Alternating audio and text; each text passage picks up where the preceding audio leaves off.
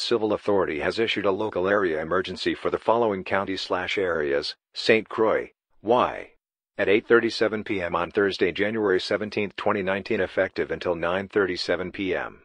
The following message is transmitted at the request of the Hudson Police Department and St. Croix County Emergency Support Services.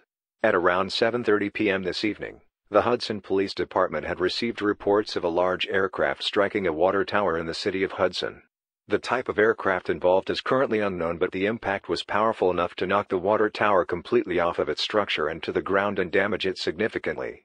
It is also unclear if the aircraft was controlled by human pilot or computer and if any injuries exist. No potential pilot of the aircraft has been located at this time. Many residents within the radius of the damaged water tower are reporting water system outages. Also, the scene of the crash is currently posing as a hazard to the public. The water tower affected is the one located at White Camp Park off of O'Neill Road and Hanley Road.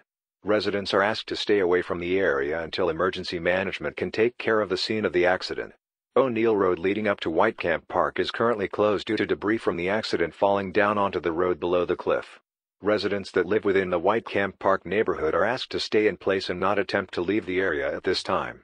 If you have any emergency, call St. Croix County Emergency Support Services at 715-386-4751 or dial 911 immediately.